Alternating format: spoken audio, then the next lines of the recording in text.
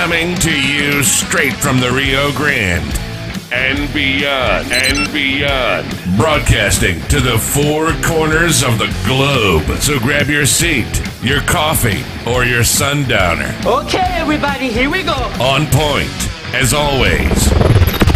This is Gloves Off. Gloves Off. Back at you and Gloves Off. I'm Paul Buitrón. I'm here with Grandmaster Blanton. And we're touching base on a subject matter that has now traveled to social media and emails and texts and so on and so forth. And that's called cyberbullying. And as martial artists, many martial artists go into the martial arts because they were bullied at one time when they were growing up. And a lot of people kind of, once they start getting the rank on there, they kind of say, no, that's not the reason why I entered. But that is basically the vast majority of why many kids are taken to a martial arts school because of being bullied. Grandmaster, how are we doing today? We're doing good? Doing good. That's awesome, my brother. Yeah, everything's fine. Here in Texas, it's hot. It's hot here in Florida. Yeah, Texas, we've been over 100, but probably since May here in Laredo every day. Yeah. But people forget about that because of COVID, but it's running wild here. Yeah, so everything here is going berserk because of that other stuff, but other than that, everything is okay. The sad part I'm going to talk about real quick is that a lot of martial arts schools closed or never open up again. Yeah, it's sad.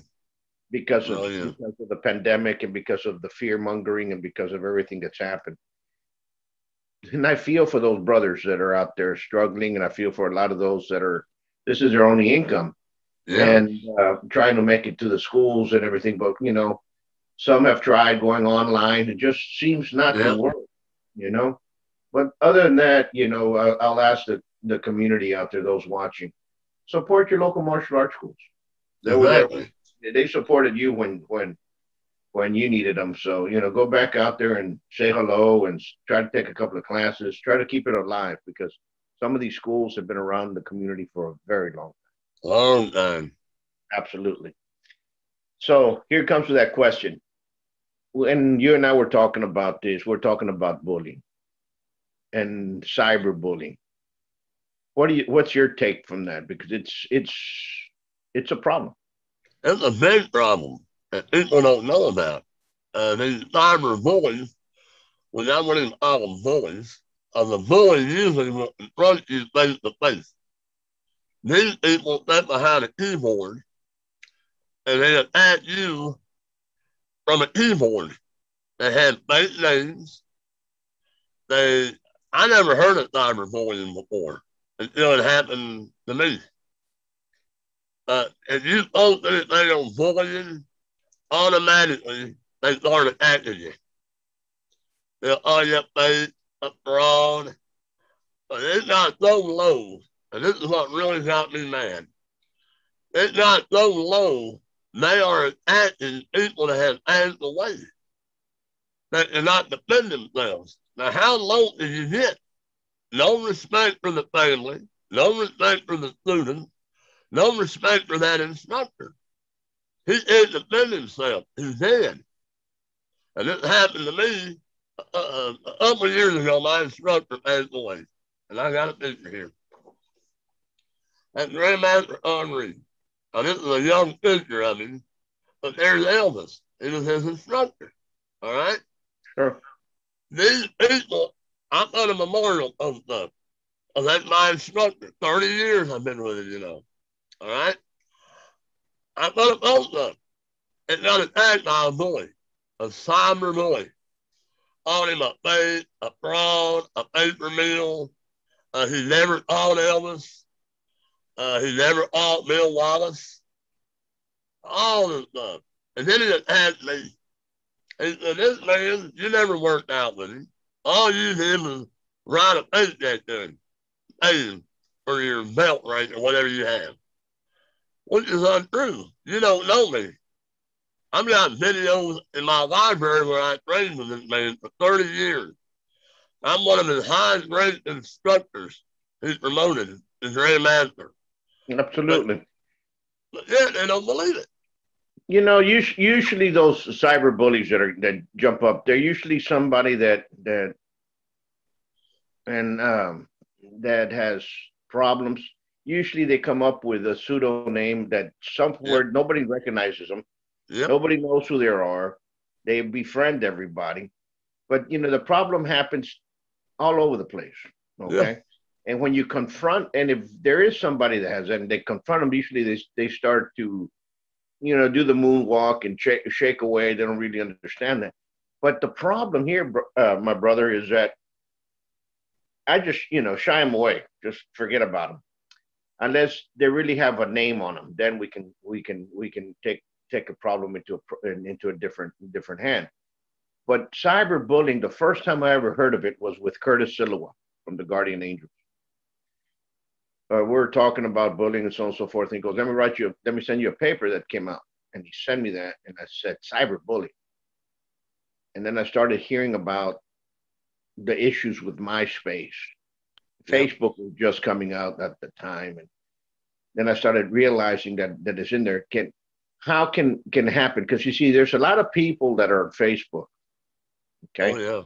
And there's a lot of folks that befriend you and your friends, and you might have a type of humor that they don't like or they're not used to, and for them it might become offensive or it might not.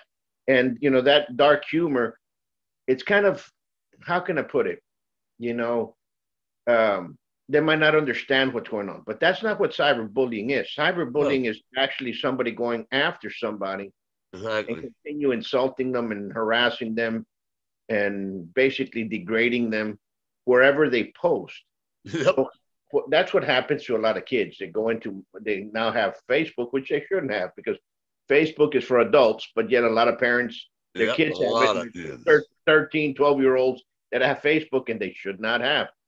And what happens is they'll follow them through a friend. They're not their friends, but as soon as they make a comment, they start attacking somewhere else. Yep. And they go here and they start attacking. So they're following you. They're hunting you down. And that's the scary part, because it can hurt a lot of those teens that are out there, a lot of people actually, because because as soon as you make one comment someplace on another friend's page, they come attacking you. And that's the problem. And they're not associated with you. How can you deal with that? One way on social media is to block them. That's what I do. Report them. You know what? Ignore them. You know, maybe my uncle used to say, you know, don't worry about these people. They're trying to get attention for themselves because they have no friends. They're probably lonely by themselves. Yeah. Somebody else. And you know, in a way, you go back and that's probably what it is. How do you deal with it? I do the same thing. I block them out. I'll block them. Some of them even go as far as getting your name, so I can't block them. They'll come back under my post. I had one guy a few years ago. We had a family reunion in my home state of Alabama, and this guy went as far as to get on my reunion page. Can you believe that? And start popping off about it. And he didn't even go to the school. So I contacted the administrator. I said, look, he's not our classmate. I said, you sure? Because we're going back from 1970 all the way to 79. I graduated in 79. I said, yes, I know. This guy's a stalker. He's been doing this to me on every post. And you know, they had to block this guy. They were so frightened that my school, we went to the reunion, they hired police guards to guard the event on account of this guy. And I said, that's crazy. Why do you want to spend this money? Let the man come in there and it'd be a bad mistake. You know, why do you spend this money? I said, well, we got to take this threat seriously. Because we don't want other people, you know, getting hurt and he does go up. or he sends somebody else in there. And it makes sense. And that's how bad this guy went to do it. Right into my class reunion page. That was just horrible. You know, and people say it doesn't happen to professionals. It happens to everybody. Yeah. And people say it happens to politicians. Well, bullying, this is where I look at somebody. And I'm going to divide this. Politician. He does something wrong. People are going to say that you're no good. Yep. People, they're going to go after you. And they're going to say you blotched something, you're a liar, what are you? That's going to happen because you're a politician. Exactly. You're a public elected official. The instant it goes, your wife did this, your kids did that, your family did this, that becomes something different. That ends the whole game. The insults are going to happen. The word calling is going to happen. The tomato throwers are going to happen because of that game. The instant if you cross the line with a public official is when you start attacking their families. Yep. And their physical look. Oh yeah, You know, that's when you start going after somebody. It becomes a bullying type action. Now on cyberbullying, the problem is that you get somebody that will go out there and say you're a fake, like in your instance, my brother, or you're no good, or you're worthless, or this and that and that, and they have a picture of SpongeBob or something. It's not even a name. I don't even how can I say, listen to them or go with them, because what happens is that most likely those people right there, they hate themselves, really. Your video went out. Yeah, this thing's going off and on for some reason. There you go. But you know, that's what happens. And, they make fun of my look constantly. The way I talk. How do you hold that rate? Your video is out. You look. Go back with your video. There you go. Here, I don't know what's wrong. That's it. No, do it again. Right there. Yeah, it's going on and on. Maybe that got it. No.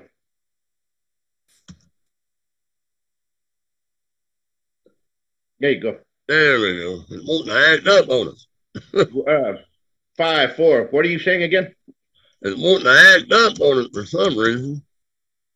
Well, I'm going again. There I am. So tell me, how do you deal with it? What I do is I try to anoint the best I can, but it is old. When you old about bullying like I do, and I help our veterans, you know, I'm always on the veterans, helping them out on my pages. And then when they attack them pages, I have to go around and block them. They'll come back with a different name. They'll come back and make fun of everything I say. And I just try to block them the best I can. You report it to Facebook, they don't do nothing about it. It's a mess. I mean, I get tired of it. Or I never heard of you. You know, I never heard of you. You're not no movie star. Well, I never thought I was a movie star. I know I'm not a movie star. I'm just a martial artist. I've never heard of you. I never heard of your instructors, or your instructors are fake and fraud. What did you do about it? So I wrote a book. I wrote my book here, and this book will tell everything about the history of my martial art. And this is my instructors. I don't do it thoroughly on my training, and maybe this will shut them up. You think it worked? No. Then they come back at you, and they say, well, you wrote that book to make money off of it. And I laugh. Make money off these things. You don't make any money off these books. And I've done this so you people will shut up asking me and call me fake and false about my background. Your This video. is my background. Yeah. You know, this goes it all. Absolutely. And brother, the issues with that continue, and sometimes you put up whatever, and people, you can't satisfy all of them. No, This is you what I won't. tell. This is what I tell folks. You like what we do. You like the content that we have. And you want to be associated with us. Feel free. What are you going to gain from it is fellowship and a little bit of direction and maybe some skills that are going to save you one day. Exactly. Other than that, we need to realize that why we're doing it. But for those frauds out there, for those guys that are being trolled, there's nothing really good about. There's really nothing you can do about it. And you just have to let it go and just forget about them. Usually they go away on their own. And just the more kindling that we give to them, the more power we empower them with. So just forget about it. Exactly. The more you pay attention, the more they want. So with this, towards kids that are being cyberbullied out there, parents, what you all need to do is you have to, and if you're allowing your child to have a Facebook page, which number one, it's an adult page, and you're having them have that type of social media, you have to be very vigilant. You have to have their passwords. You have to be able to go inside and look at what they're doing. And once you start seeing the cyberbullying occur, make sure you're on their friends list. Once you see their cyberbullying occur with them, and it's somebody from school, take pictures of it, report it, because again, a lot of school boards are now doing issues with cyberbullying as well. Exactly. You have to make a paper trail with any type of bullying for your child, period. I don't care whether it's on social media, whether it's in the corner from the bus stop, or whether it's in school. Paper trail everything and every comment. Yeah, you got to document everything. Don't just say, I talked to the teacher and the teacher's going to talk to them. It's not going to happen. No, it's not going to happen. I tell this, my brother, to everybody. The biggest conspiracy that I've ever seen is when the school board or principal or a teacher says, we care about your son's bully. We care. Yeah, that's a joke. They've never cared one day about what happens until it happens. No. And then they're scared about the whole situation because, they let it go too far. Well, they don't know how to handle it. The schools don't know how to handle it. They're not educated on bullying. When I was growing up, I was bullied constantly, and they done nothing about it. Not one thing. I wrote my book right here. And this book is my true life story. It tells everything I went through growing up, what I went through, how I was misused by even teachers. They didn't do anything to help me. My mom lived basically half the school fighting for me. And they wouldn't do a thing about bullying at all. If they were a jock, they got away with it. If they were just anybody, they got away with it. And they act like really, well, you need to put him in a special school. And my mom would tell him, no, there's nothing wrong with him mentally. I have a speech problem. I'm not retarded. I've got enough friends. I went to college. So, but yeah, people want to look at you and judge you by the way you look. I look different. I talk different. But that don't mean I don't have feelings. And that's another thing people don't realize. When they bully these kids, they have feelings. I know what they go through. I've walked in their shoes. And that's why they contact me and talk to me, the parents. How did you get through it? Well, I got through it by the grace of God and the martial arts. A friend of mine learned me how to do martial arts. And you need to get in a regular class. We didn't have the money at the time. My dad knew him. So later on, I got into a regular martial arts class. I learned to defend myself. I learned the mental aspect that get it off your back.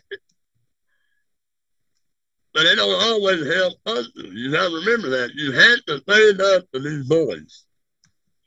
I learned in school, once you stand up to these bullies, they will leave you alone.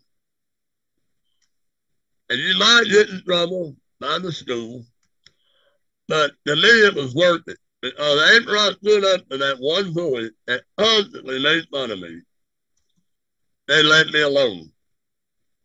They got the word out. Don't mess with him. You can mentally abuse him, make fun of him, call him names, but don't physically try to hurt this guy, because he will hurt you. He knows what he's doing. And that's the way it is in life. Even as an adult, when I went for jobs, I was all down to the employer. I was, had a mental problem. I tell them, look, don't talk down to me. Talk like a normal adult. I am not mentally retarded. I did not come from the rehabilitation center to get a job. But then you're even harassed on the job. People don't realize it. People tell me a bully is just at his level. I said, no, a bully is at every level. Adult, older people are bullied. Bullying don't have an age limit. Absolutely. And they don't understand that. That's what really gets to me. People don't understand that. You're bullied no matter what your age. And then the cyberbullying come up now. So a parent asked me, how do you handle cyberbullying? And well, I block the people. I try to ignore them. But some of these people have got outside websites that they use besides Facebook, and they'll plant you on their website. You don't know you're being planted. That's what I tell you. Once you start writing issues out there and start slandering and defaming you on the outside, and you have written proof of who that person is, then it becomes a civil matter. Exactly. So, what happens is you might have somebody that's in Oklahoma and you're in Texas, or you're in Florida and you're in another state, and they're doing that. There's laws against that. Yes. Literally. But people need to get the material of what's going on, and you have to basically confront them and say, you know what, buddy? Enough's enough. Quit. Don't cuss them out. Don't tell them I'm going to take you to the park and beat you up. Just tell them, what? Cease and desist of what you're reframing to, because we're going to take this to the furthest extent of the law. Period. Exactly. And screenshot that, and if they continue with it, make sure you have a record of it. Go to the police, file a report, and take it that route. Yeah. And sometimes you have to use that, because it will continue. And unfortunately, in the martial arts, it happens. And it happens a lot now. You know why? Martial arts stopped being tested. Black belts stopped testing others. Yep. You went to tournaments and everybody was getting a medal. Even if you lost, you got a medal. So understand what I'm saying? So it wasn't like boxing. In boxing, you go there. Not everybody doesn't get a medal. No. If you win, you win. If you don't, you don't. If it's a tournament, and you might get a second and a third place trophy or something, if at all. Yeah. But you have a belt or you have a medal, and that's the end of the story. Only one person gets it. That's it. You had to earn it. But what happens in the martial arts? Now you go to martial arts, and everybody gets a medal. Yeah. And everybody. Like, well, back in my day, you had to win that trophy. Yeah. And I lost a lot of them. And then all of a sudden you come out to what place were you in? I was in 27th place out of 30. And you're like, and you got a medal? And that's what happens. We can't babysit them. So you got to start getting these individuals that have been babysat, have been given sugar and candy, and they've been babied through the martial arts, and all of a sudden now they have a degree. They're teaching out there, and they've never really been tested. No. And unfortunately, that's what happens. So you got these guys out there that end up becoming the bully. See, that's a problem with martial arts. I'm going to tell, and I'm going to be all honest. sometimes we get individuals, and I tell parents this: you're going to sign up your child here, but you never know if the bully's training down the street at that other school. No, you don't. You don't. More likely he is. Yep. Most kids are doing some kind of martial arts, at least throughout, Yep. I'm not into that problem. And if they are, they might be training at the other school. Don't you think for 1 minute that they're not training, because more likely they are. Oh, I hear it. And they're doing something. And they say, and what happens when that bully becomes a black belt and he was never corrected? No, he's not training other people that way. Absolutely. I've run into that problem. And so we have to start raising individuals to teach individuals and start raising better individuals for society. Unless that's what you're something else that you want to go into. But exactly.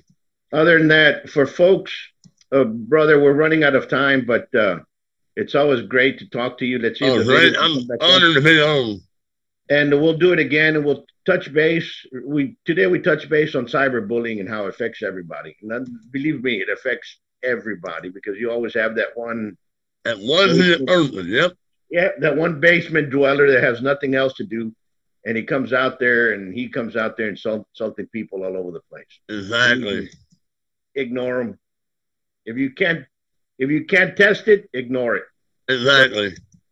So I'm going to tell you this. Show your book covers again, because I want people to see them. Folks, this is my book I wrote on my life about how I was born and what I went through. This book here is on the history of my martial arts training. It tells everything I've done in the martial arts. How I got started, the whole work. So if there's any questions about faith, fraud, I laid it all out. It's good reads. Especially the bullying book, it will really help a lot of people understand what I went through and what bullying really is, and how it affects you long term, not short term. Absolutely. My brother, until next time, much peace. Peace, brother. Peace. You guys will see you in the next segment.